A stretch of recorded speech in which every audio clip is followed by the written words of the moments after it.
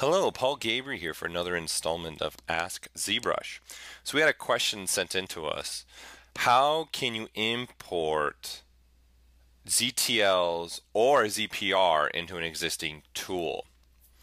So for those that don't know, there are tools that you can save and there are also projects that you can save. So a tool is just referring to, in essence, the entire mesh along with all of its subtools. So over here we have our demo soldier and we have multiple subtools here. So all I have to do is go to our tool menu and hit save as, and that'll save a tool with all of its subtools. Now if we go to our file and hit save as, that's going to save a project. So the difference between a tool and a project is a project is saving a lot more information than a tool. So unfortunately, you can't import a project into another project or tool.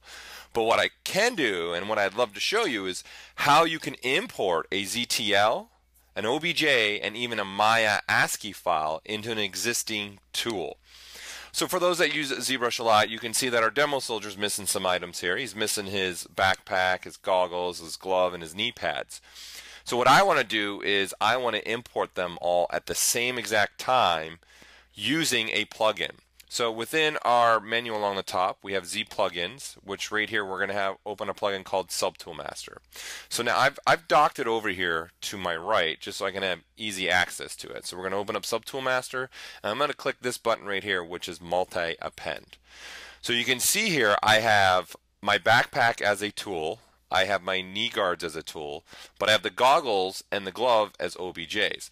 So this is the really nice thing about multi-append. I can select all four at the same time and then just hit that open button. And what ZBrush is going to do is automatically append these four items to the selected tool, which in this case is our demo soldier. So let's go ahead and do that.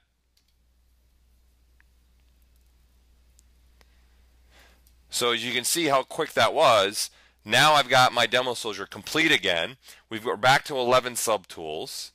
And those four pieces that we just multi-append are sitting here at the bottom. So you can see there's our backpack, our glove, our goggles, and our knee guards.